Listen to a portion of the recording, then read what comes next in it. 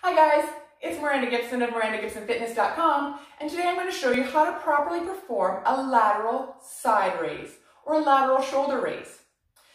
In order to do this, I'm going to demonstrate without any weights. I'm going to bring my arms straight out, creating a letter T.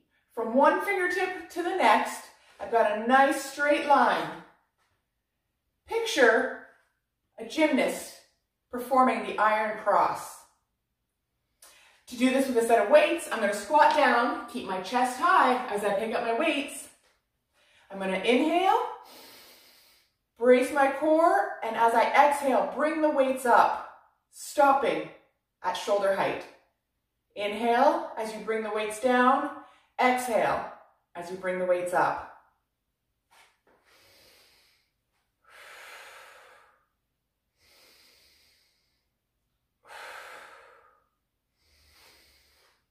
When you finish your set, keep your chest high as you place your weights back on the ground. I'm Miranda Gibson of MirandaGibsonFitness.com. Enjoy your workout.